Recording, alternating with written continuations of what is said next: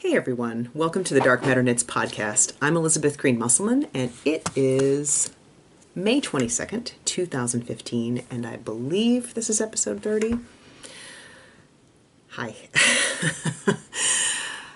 I've been gone for a month, and I'm not going to spend a lot of time apologizing for why I've been gone, but that is kind of going to be, in an indirect way, sort of the topic for today.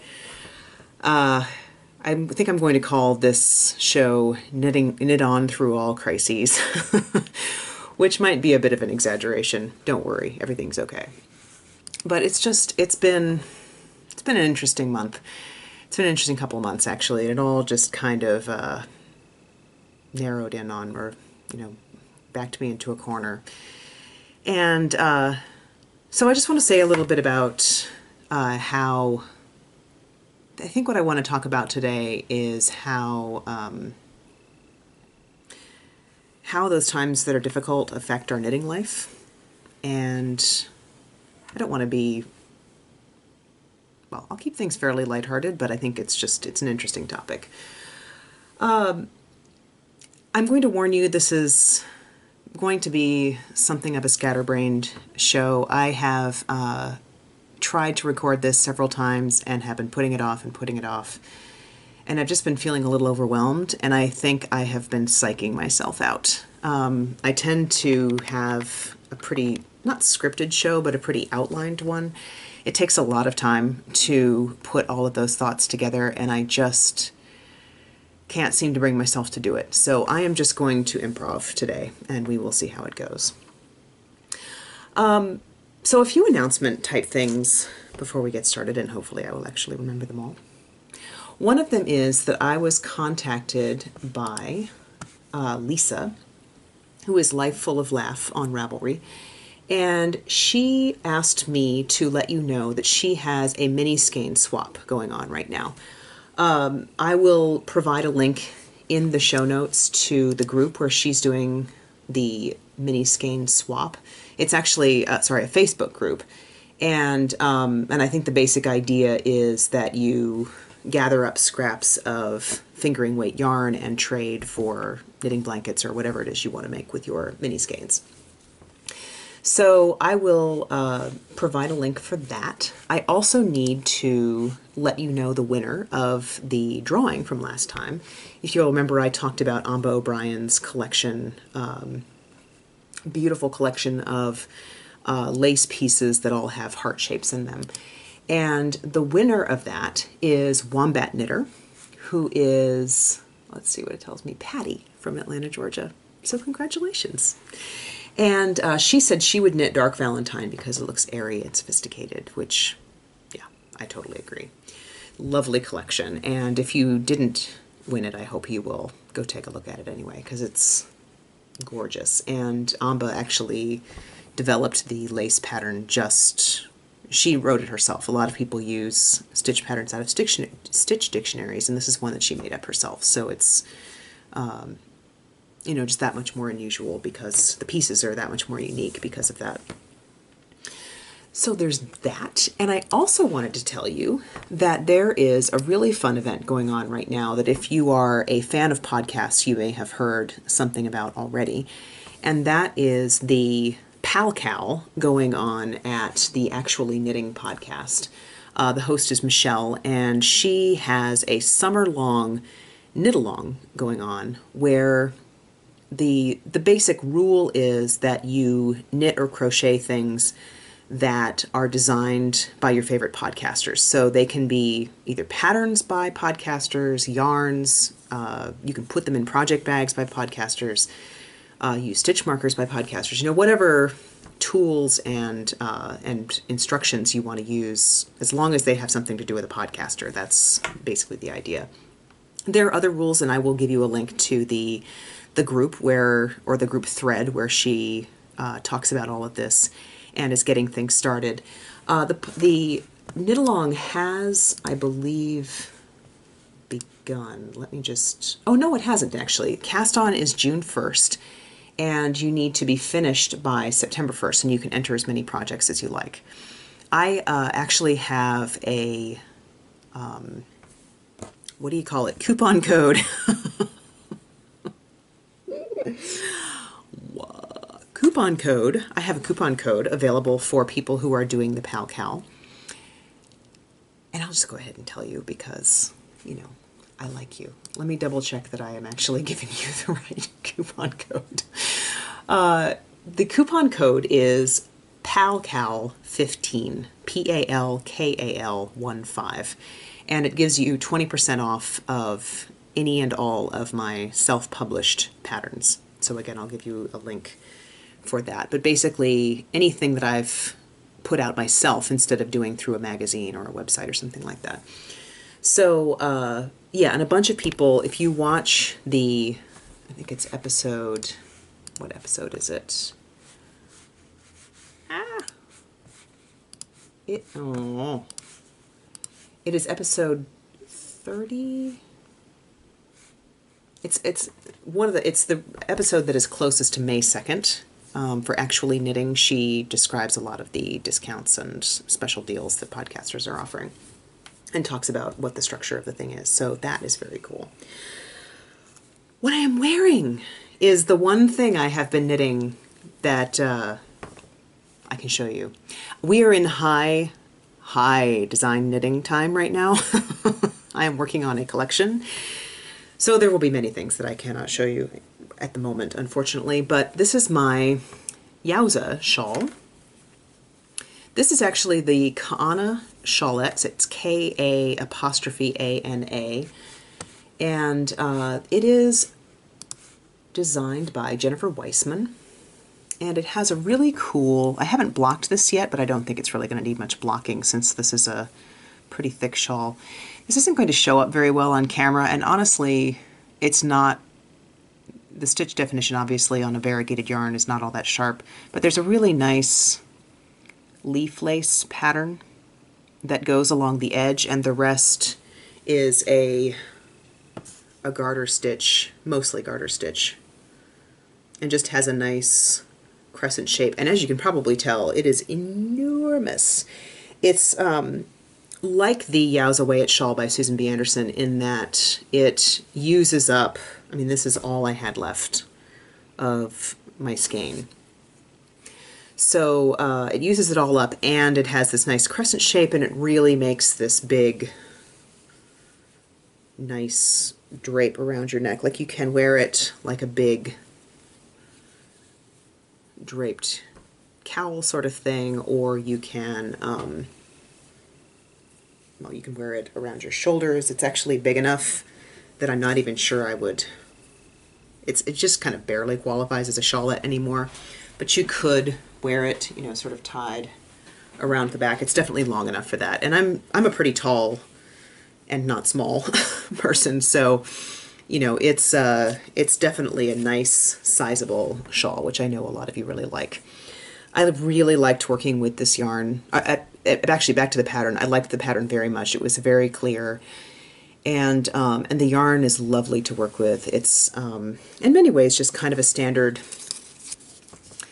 superwash merino, but I think what makes Miss Babs stand out is their really unusual color sense. I mean, I don't normally go for pink. It's not really my thing. As I may have mentioned a few times, I am not very girly. But this isn't pink. This is pink. I love it. It's so punky. It's got black in it, and it's got orange and brown. It's really cool.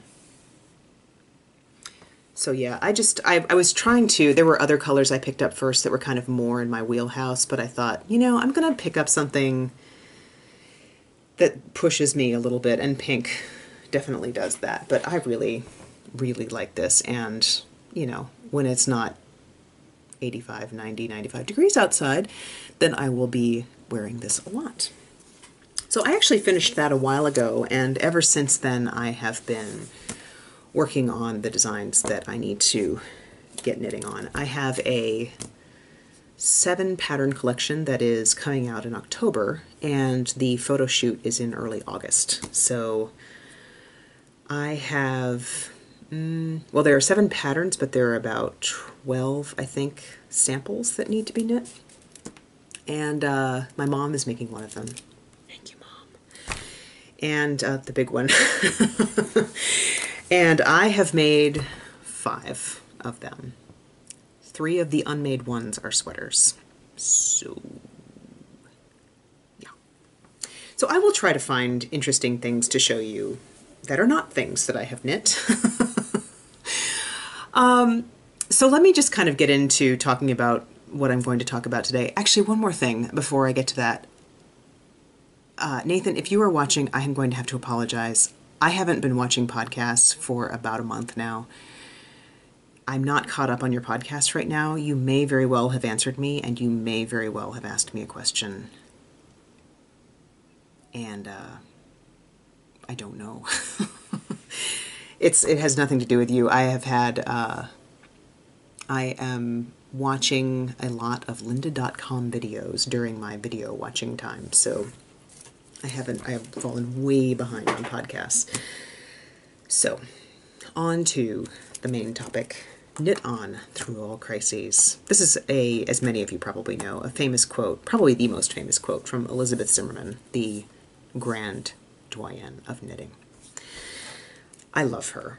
I mean, she really is, she is gone now, but she, I think, will always be the most timeless knitting expert ever. She's just wonderful. If you haven't read her books, I strongly encourage you to do so. She's got a wonderful sense of humor that, especially if you really appreciate a dry English wit, Elizabeth Zimmermann is for you. I thought of this quote this week as the title for my podcast because it's just, there's just been some uproar here in the Green Musselman household. Nothing dire. It's just been very preoccupying. The main gist of it is that my husband was told a couple of months ago that he was going to be reduced from a 12-month to a 9-month contract. And his employer made it sound like he was not going to be paid at all this summer and that we were going to have to cover our own health care.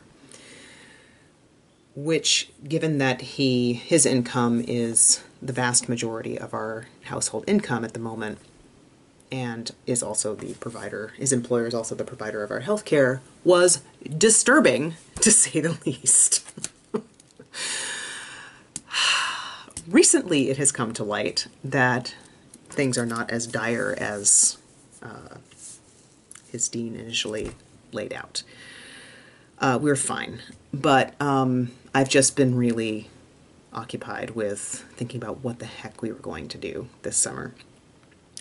It has meant we have made a very different kind of plans for the summer than we normally do. We normally have our kid in summer camp, and I continue to work, and my husband continues to work. We didn't know if we could afford to do that or not, so we haven't signed him up for anything. Of course, now we probably could have, but, you know, of course, everything's filled up now. So we've made a bunch of plans to, you know, take inexpensive trips to travel to see family, and I'm going to try to squeeze in as much work as I can while we're doing that. That's going to be interesting. The good news is that that means we have some really interesting summer plans, including at the end of May, I will be going to Columbus. I think I've mentioned this already. I'll be going to Columbus for the National Needle Arts Association, which is the big trade show for the industry. And I'm really excited about that because, do I have the cards? My cards anywhere nearby? Hold on one second.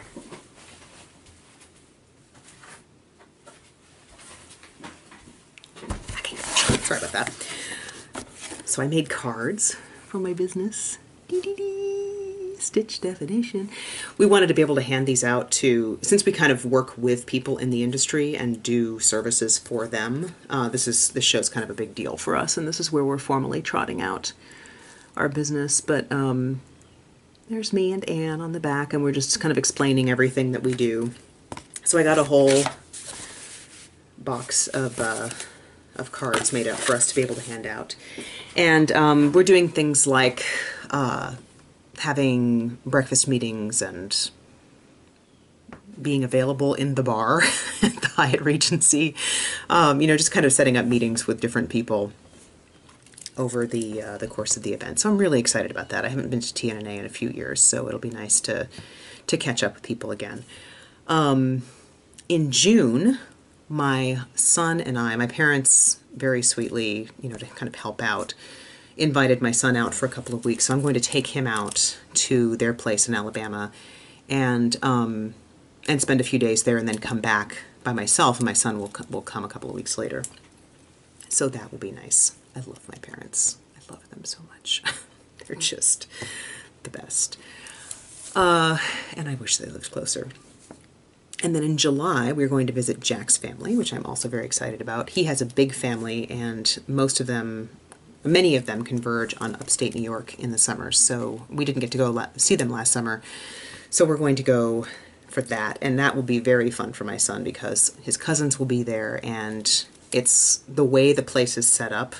They're all in the neighborhood, and there aren't any busy streets anywhere nearby, so they can basically just run feral for as long as we're up there, which is very cool. I am also going to Gen Con. Oh my God, are any of you going to Gen Con? It's not enough. It's not enough that I'm a yarn dork and I geek out over going to yarn conventions. Now I have to go to a gaming convention too. I was talking to one of my friends who's in... Okay, first of all, Gen Con is a convention of gamers. I have never been before, and it is in Indianapolis at the end of July, last few days of July, early August. And it's thousands, I think tens of thousands of people, actually. We just kind of will be taking over downtown Indianapolis. And yes, I realize that Indianapolis is... Well, I hope that Gen Con moves to another city. That's all I'm going to say about that. But anyway, I'm very excited about Gen Con. One of my friends who has gone many times before, who is in my gaming group with me, was like, I am so jealous of you that you get to go to Gen Con for the first time. He's like, and this guy's probably about 15 years younger than me, but so he's telling me, I don't know if you know what it's like to go to a convention for the first time with thousands of people who are into the same niche-y thing that you're into. It's so exciting. And I'm like, oh, I know exactly what that's like. I've been to knitting conventions. This is going to be a very different crowd. But I'm really excited, and this is the part that may somewhat interest you, even if you're not a gaming person. The role-playing game that I play and that my son plays, he's also coming with me, is a game based on medieval samurai culture. It is a fictional world, but it is almost exactly like medieval Japan. And so I found a website that has historically accurate sewing patterns on it. So they're modern patterns, but they are historically accurately rendered garments. And they actually had 12th century samurai outfits. So great. So I'm going to sew, I think, we'll see how this goes. I am going to sew outfits for me and for Liam because, yes, there is live action role playing. Oh, yes. So now you know just how big a geek I really am. So we're doing that, and then there's something else. Oh, also in early August, I will be going out to Albuquerque for the photo shoot for my collection.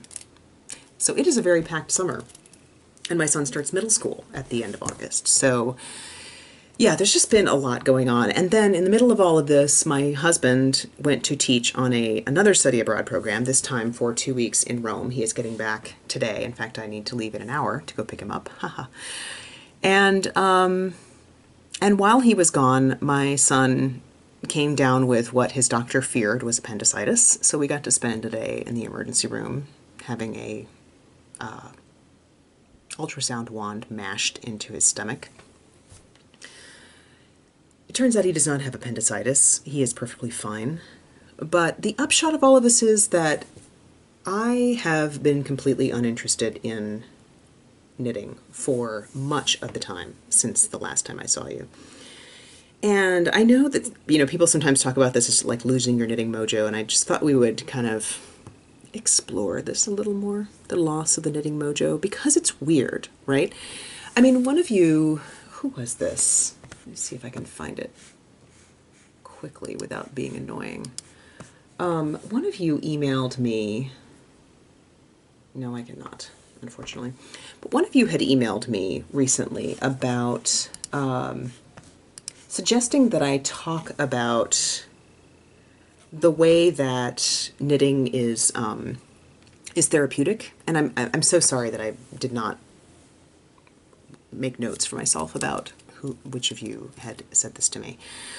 But it is a very interesting topic. And, so one of the things that you often hear about, and here's where I think this is really interesting, is that you often hear that knitting is therapeutic and that people do it to center themselves, to work through a difficult situation, to find peace. And then you often hear people talk about, too, though, that when things get really hard, they don't feel like knitting. And so I just thought it'd be interesting to kind of think about a little bit what's going on there, because and I think I've figured out that part of it is that knitting is now work for me as well as a hobby. I spend much of my working time on the computer doing graphic design. And then the time that I would normally spend knitting for pleasure, I am often spending knitting for work. And so it's kind of made it so that knitting is, kind of stresses me out a little bit. Like, I can't just pick up a ball of yarn and just cast on some mindless hat because I should be working on that sweater I'm supposed to be designing. And a lot of the yarn I have is really supposed to be for design projects, so I can't really just cast it on for something for me. So that's part of it. Yeah, I wish I didn't feel that way, but I think it's not just that, though, I think there is, I think in a weird way, Ravelry has kind of encouraged some of, like, in a weird way. I don't blame Ravelry, but there's this funny way that because you can spend so much time looking on Ravelry for the perfect project for the yarn that you have, it can actually be a little bit stultifying. Like, what if this hat is not the best thing to do with this yarn? What if there's something better? What if I just spent another half hour looking? Maybe I would find something that would use up all of the yarn and not just half of it, or that would fit me just a little bit better. So it's almost like you're paralyzed by choice. Yeah, I think I just need to make more of an effort to have mindless knitting projects on the needles. Like, to just make sure there's something like that available all the time. But even casting on something mindless was stressing me out. Like, I couldn't find the right yarn for it, and it's just I think I just needed a little bit of a break. I have finally gotten back to work on my work knitting, which has, I think, kind of loosened me up a little bit to work on some other stuff. But yeah, I don't even know what I'm going to be knitting next for pleasure, honestly. I need to make more of a commitment to do that, don't I? Yes. Yes, I do.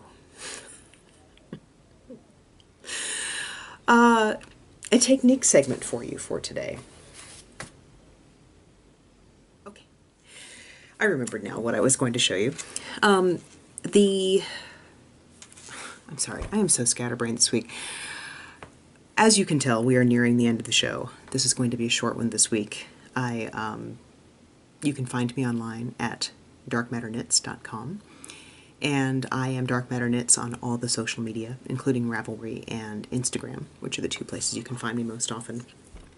The technique I wanted to share with you today is something that I'm actually using in the collection that I'm working on. I have just a sliver of a piece that in some ways will give you a little bit of a sneak peek of something I'm working on, but without showing you too much. So this is the bottom of a sweater, and I want this sweater to have a pocket on the front, one of those kangaroo pockets that you can put your hands in from the sides.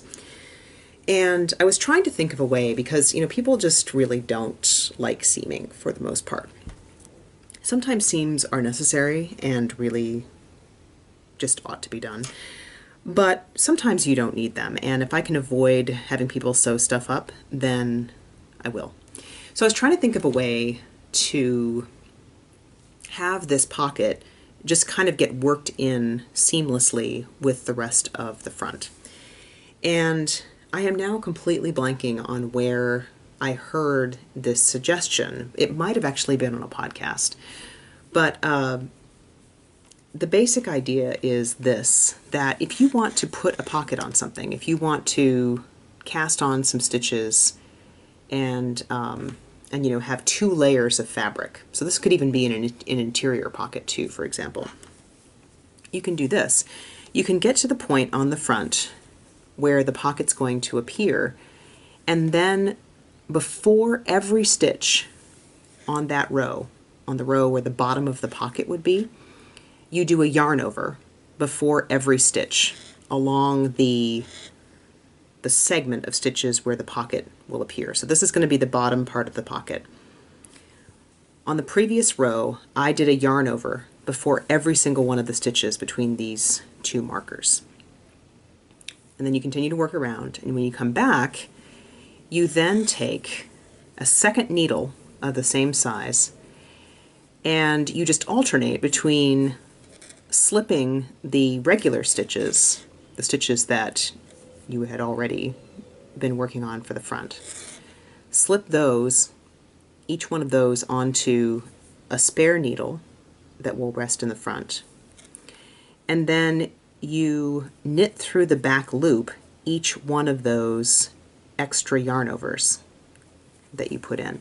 And the reason why you knit it through the back loop is just to twist that yarn over closed so it doesn't make a hole. So then you've got 2 layers, right? I've got 1 layer back here that will be the inside of the pocket, and then I've got this outside layer, which are the regular stitches. The inside layer are the yarn overs. The outside layer are the regular stitches that will form the pocket. So it's really cool because and then when you get up to the top, you just, like once I've made the pocket, then you just work kind of like a 3-needle bind off. You basically knit each one of these front stitches together with its corresponding back stitch, and it just closes it all back up again, no sewing at all. Very, very cool. So yeah, I really, really like this technique, and I think it would be useful for all kinds of times where you need to have 2 layers of fabric and you don't want to actually sew a pocket on. So that's my technique tip for the week. I will hopefully see you in a couple of weeks. I'm just going to tell you now that I've told you something about my summer plans. It's going to be a bit wonky around here. I'm not only traveling a lot, but in the times when I am here, I'm going to be needing to work like a dog. So it's going to be, the summer schedule is going to be a little patchy. I'm just going to warn you about that now. And, they may be a little bit shorter and sweeter. But it is good to talk to you again. And thank you for your patience with my somewhat off-the-cuff show this week. I will see you soon.